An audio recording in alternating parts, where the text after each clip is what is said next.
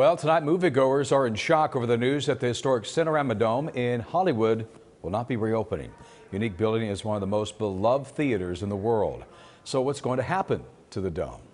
Big question, good question. Some people worry that it could be torn down to make way for another business or restaurant. KCAL 9's Jeff Nguyen, he's live in Hollywood with the very latest on this. Jeff.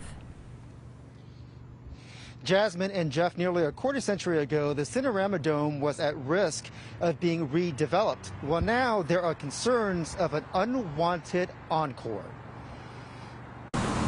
All around the Pacific Cinerama Dome are signs of redevelopment in Hollywood, which is why cinephiles have expressed fear over what will happen to this valuable land after the theater's owners closed it for good because of the financial strains of the pandemic. The hue and cry that has been coming out on social media last night and today really demonstrates that this is a building that resonates with people throughout the county. Linda Dishman knows all too well. In the late 90s, she and the LA Conservancy fought a proposal to gut the Cinerama Dome and replace its lobby with a restaurant.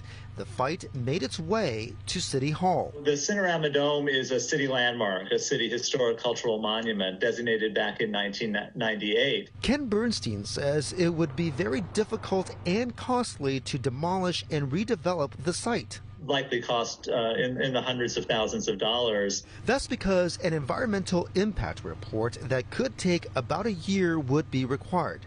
Then there's the public review process.